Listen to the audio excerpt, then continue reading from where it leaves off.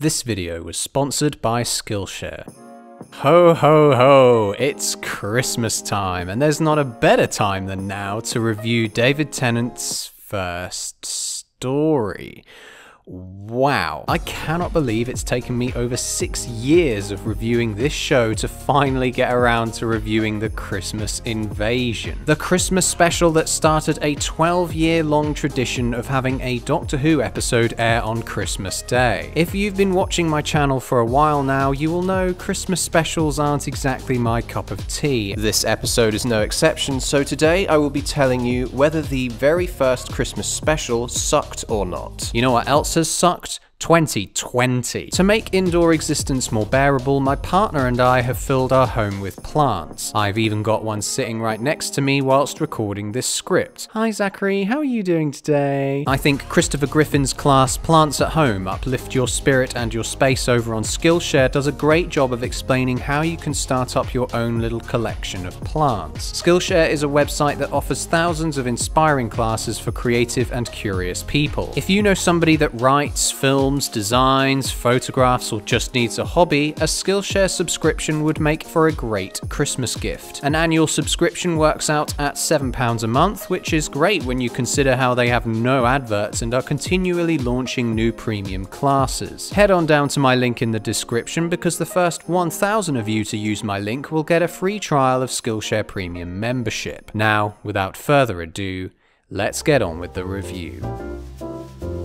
The Christmas Invasion begins with a reassurance that the show isn't changing head to toe. This was done by adapting the opening sequence of the episode Rose, changing the alarm clock to a bauble instead. This set up the episode with efficiency and familiarity. Jackie still misses Rose and isn't even certain her daughter will be coming home this year. The metallic wheezing and clumsy appearance of the TARDIS shows a crash landing as opposed to a materialization. You got the sense of character change just from the way the protagonist crashed onto the scene. Where it landed would be the last place this incarnation of the Doctor would stand before stumbling into the TARDIS and regenerating in the end of time. The Doctor wound up in a bedroom where Jackie's dramatics took centre stage. What do you mean both? Well, he's got 2 hearts. Oh, don't be stupid.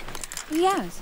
Anything else he's got 2 of? God, she is such a great character. The inclusion of Mickey and Jackie made this more than just a Christmas episode for the aesthetic's sake. That warm familiarity and the idea of a family coming together made it truly feel like Christmas. The pair's shared confusion about the regeneration allowed younger and newer audience members to empathize with this bizarre situation that's been thrown in front of them. This is what Harbo Holmes has called the bridging of the series, something that the show had been utilizing in these Christmas slots right up until 2017. Seeing the Harriet Jones interview on TV allowed for a brief reminder that these 1 year out of sync Brits have witnessed alien life in the past and are willing to seek the stars to find more. Unfortunately, it's told through those tedious film the TV sections that you guys know I love to complain about. I was more forgiving of the dated CGI rendering of the Guinevere spacecraft because artists' impressions are something commonly seen on the news anyway. Mickey and Rose then went shopping and were attacked by robot trumpeteers. This was one of those classic New Who moments in the show that made it so defining. They don't even serve that big of a function, but just feel so iconic to me. It was great that whilst in pursuit, you had Rose and Mickey trying to call Jackie only to find she was too busy back-chatting her own daughter. This intensity, combined with Jackie proclaiming the end of the world because her daughter's come home with a sick boyfriend, just made for priceless humour. Even by the time the pair got back to the flat, the action only stopped because of the music. It bounced from heist music to calm familiar motifs and finally a singular ringing violin note that remained until the killer Christmas tree started spinning. There was just no room to breathe in this sequence. In truth, they are just aliens that caught the scent of the Doctor's sweet breath. Unfortunately, this tree's CGI hasn't aged particularly particularly well either, but it's the recurrence of the idea that a big green alien monster had invaded Jackie's home again that made the insanity of this sequence so enjoyable. Coffee table destroyed,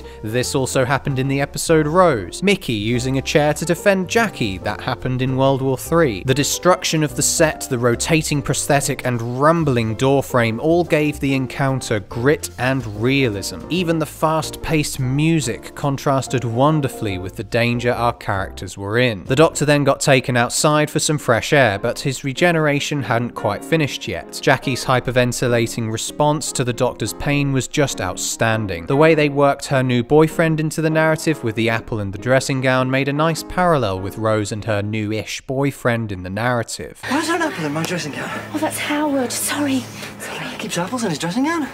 He gets hungry.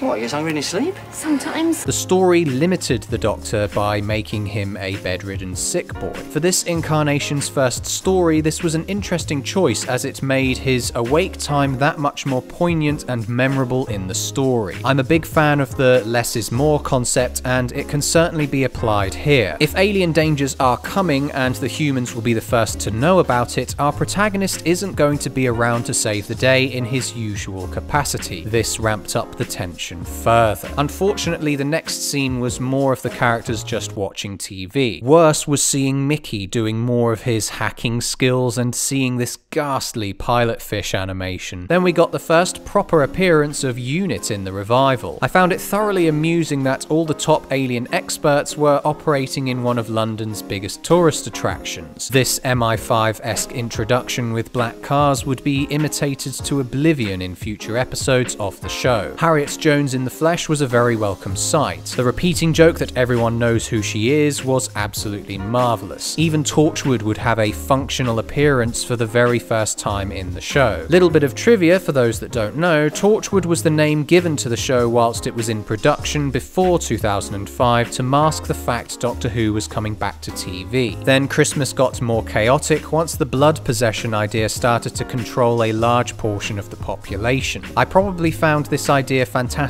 and terrifying at the same time because I don't even know my own blood type. The cherry on the cake being that not even the Doctor can save the world because he's just as incapacitated as the A positives. To then turn this all into the greatest Christmas speech ever seen was just priceless comedy. Did we ask about the royal family? Oh. They're on the roof. I will say that her plea to the Doctor was a little strange, given that she knows Rose Tyler and no doubt would have sent intelligence operatives to the flat during the night. Even worse was that the Doctor is supposed to be one of Britain's best kept secrets. This was accompanied by some of the most unbelievable Billie Piper crying I've ever seen. He's gone.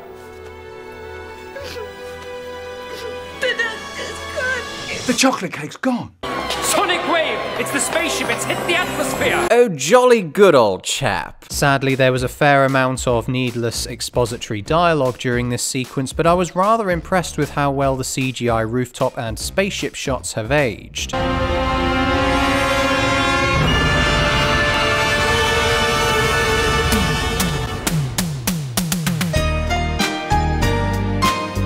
Rose then took the initiative through desperation. Hiding her family in the TARDIS because she didn't have a choice was a far more interesting response than crying like a baby. Meanwhile, the four important humans in this story got squashed by the teleport, and my goodness, the Sycorax just looked fantastic. The helmet itself looked amazing, but it was when they pulled it off that made for a great reveal. Our scientist character's optimism that they will look like humans was completely trodden on by this red-eyed face that looked like a horrendous display of flesh and bone, but in the wrong places. What a brutal species they proved to be as well. In spite of their futuristic ability to travel through space, their customs and lust for domination are practically medieval by human standards, selling half the human race into slavery, blood voodoo, death whips. It was all fantastic stuff. The Sycorax then beamed up the TARDIS in the middle of tea time. Rose's poor attempts to negotiate were amusing, whilst the wall of Sycorax wax hurt my eyeballs. I know it's super convenient that the smell of tea would wake the Doctor up, but given all the other fantastical ideas that this episode had thrown at us for the past half hour, it's not too hard to accept, especially considering it directly affects the translation circuit. Hearing the terrifying Sycorax suddenly speak English tied into the Doctor's line perfectly, given how he's directly responsible for making scary alien monsters not scary.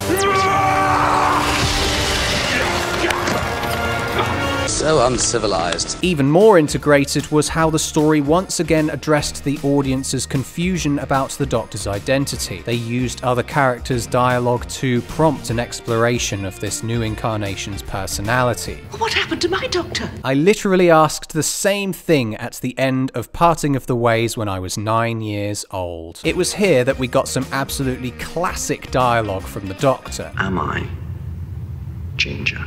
I don't know! Tennant's brilliant delivery was accompanied by an aura of energy, reeling dialogue so fast that even the subtitles couldn't keep up. See, that's all blood control is. Cheap bit of voodoo. Scares the pants off you, but that's as far as it goes.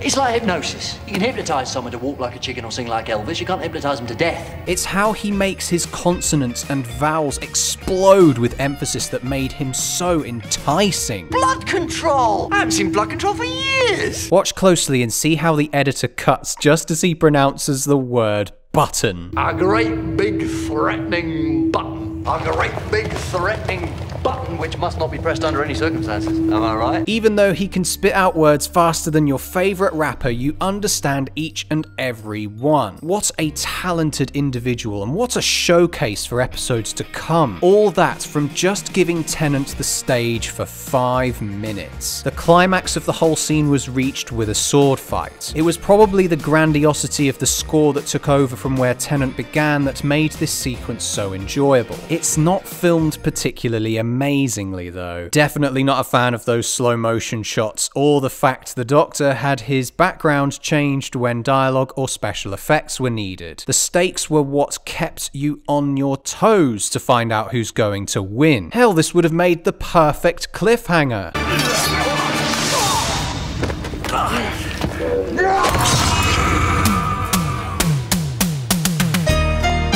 The regeneration cycle was used to get the Doctor a fat hand and win the duel. It was certainly interesting that we got another premonition of things to come here. When he had his no second chances bit, I was struck by the sight of him sending the family of blood to live out an eternity of never-ending suffering. This Satsuma-induced death seemed almost kind in comparison, but this duality of personality was another aspect that made Tennant such a cracking Doctor. Now we come to the most unsettling aspect of the episode, when Harriet Jones zapped the Sycorax to oblivion. This moment would appear to harken back to a rather controversial aspect of British history, the Falklands conflict that took place 23 years prior to this episode. This moment would seem to mirror a part of the conflict when a light cruiser named General Belgrano was sunk, leading to the loss of 323 lives. Over half of the Argentinian lives that were taken in that conflict went down with that ship. The controversy was surrounding whether the ship was retreating from the islands or not, and whether that made it a legitimate target. Like the Sycorax ship leaving the Earth's atmosphere, the Doctor argued that attacking a retreating belligerent is not justifiable.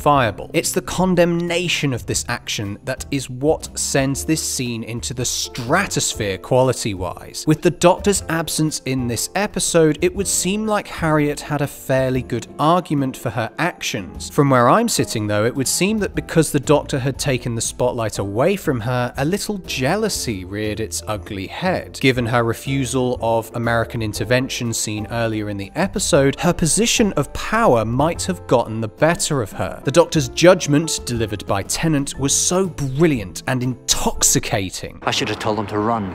as fast as they can, run and hide because the monsters are coming. The human race. Making us realise we humans are just as capable of genocide as the Sycorax. Don't challenge me, Harriet Jones. The Doctor's 6 words would seem to send a shockwave in British politics. It's quite a nonsensical moment, but it seemed like the show was making a point about how people will re-elect political parties despite numerous scandals, and that we're more concerned about appearances and never displaying weakness than we are about what our leaders actually do and stand for. To truly contextualise the inevitable downfall of this Prime Minister, the camera moved away with Harriet trembling, then seen left in this car park from a distance. Don't you think she looks tiny? Then we had a montage of Christmas dinner. Seeing the Doctor getting changed in the TARDIS wardrobe made me sad because I always wondered about the other numerous rooms we never got to see in the TARDIS. What was most wonderful though was seeing the Doctor sitting and eating dinner with everyone, considering that was something Eccleston's incarnation would simply never do. The episode rounded off with this ash snow falling from the wreckage of the ship. White Christmases are so rare in England that seeing it left a bittersweet feeling, given that they could just blast aliens in the sky so their Christmases don't look so grey. Even the obviously fake large clumps of snow in our characters' hair can be shrugged off precisely because it's not snow. The balance this episode was able to strike between the old and new was completed when the Doctor ended the episode with this huge thank you to Eccleston, who paved the way for such an excellent role. And it is gonna be